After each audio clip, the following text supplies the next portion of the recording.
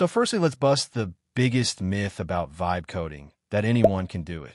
It's true to some extent, but what after AI generates your code? Do you understand any of that and modify as per your requirements? You've probably seen videos of YouTube devs casually whipping up entire apps in a few hours. But here's the truth.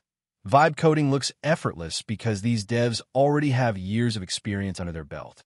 They know the ins and outs of coding, debugging, and designing systems. For a junior developer, trying to do the same thing can quickly turn into chaos. Imagine trying to cook a 5-course meal when you can barely make scrambled eggs. That's vibe coding for a junior dev.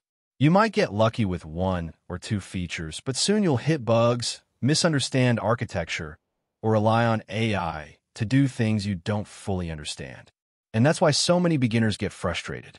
The code may run, but it's often messy, hard to maintain, and doesn't teach you the fundamentals you actually need to grow as a developer. So before you jump into the vibe, you need to understand the risks and know whether you're ready to ride this wave, or if you should first build a stronger foundation first. All right, let's learn why junior developers struggle with vibe coding.